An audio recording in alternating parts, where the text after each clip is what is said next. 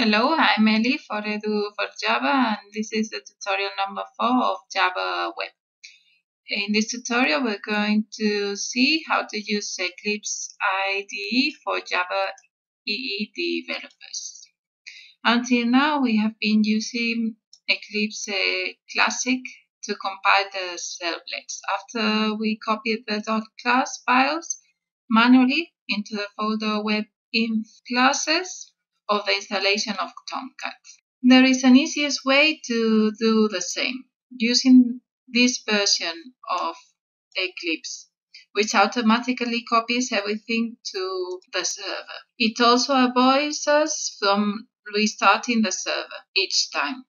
This version includes HTML and JSP editors, which will make the future work easier.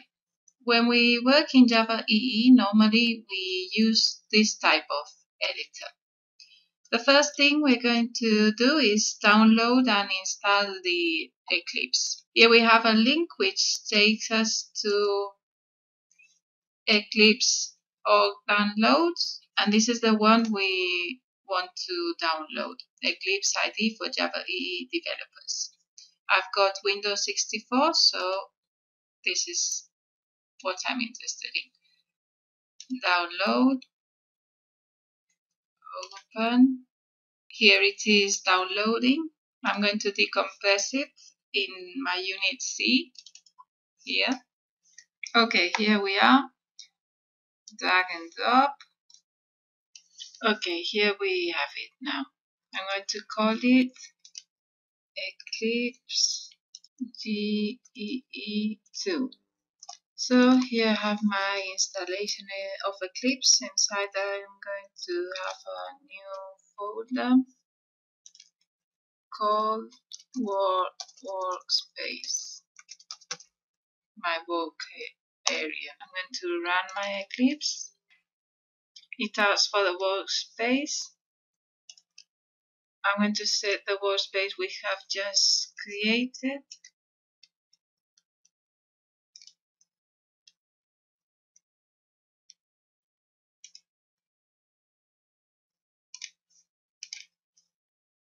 Use this as the default. Okay, we leave it running there. We're going to the page. Once we have it installed and we have indicated the workspace, we're going to register the Tomcat server in Eclipse. For this, we go to Eclipse. We come back to Eclipse and we look for the tag server. Here it is. New server, Apache. We're going to get the version we are using. I think it's this one. Next. Here we write where is the installation directory.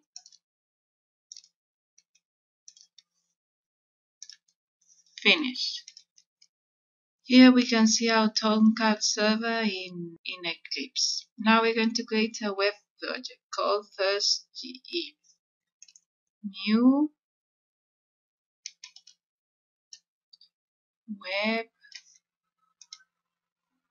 dynamic web project.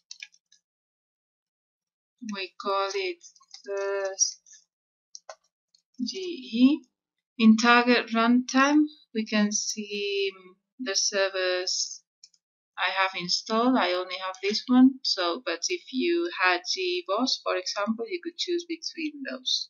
Finish, and we're going to have our project installed. Here we are. Here, inside here, we can see our project structure. We can see there's a folder called Java resource, which has a folder called source. Inside here, we're going to put our Java code and the resources files. We also have another important folder called web content. Here we have the folder webinf and the web XML. If you remember, here we have the structure we have already seen. This web XML is a standard one. What we're going to do now is do the example we did in the last tutorial, but using this Eclipse. For this, I'm going to go to the last tutorial and we copy the code from the web XML.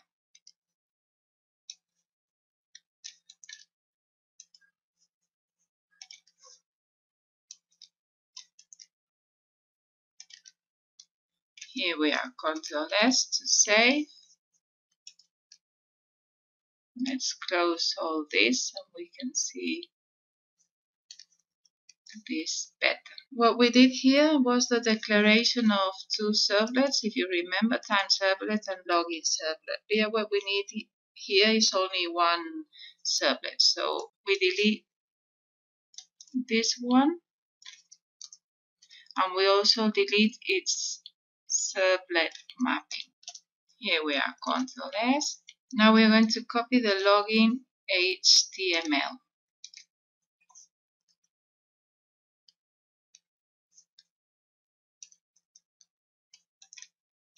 Copy. We copy it in the web content folder. We create a new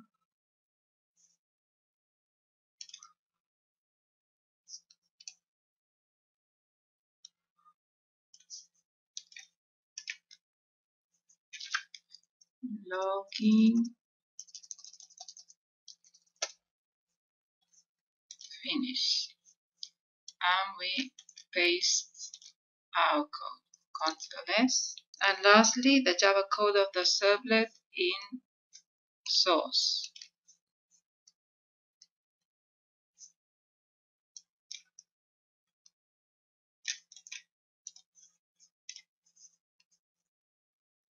Here it is.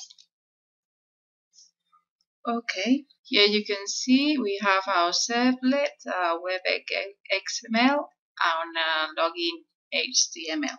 And now we can click on login HTML, run as, run on server, finish. And the server starts. What did Eclipse do? We can see here what it has done. It has first publicated our application in Tomcat. This is known as deployment. This is the same as when we copy the folders in the web app. The Tomcat server was initiated. In Eclipse, we can see that besides the name of Tomcat in the server tag, we have a green icon here, this green icon, which tells us that the server is running. We have a button here that we can stop the server.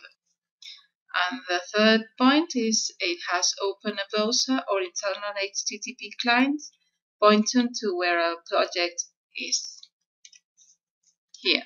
We can also use our other server. We copy this. We go to our page, this, and here we are. We write edu for Java and eli for Java and login OK. This is like the last tutorial. If we do it here,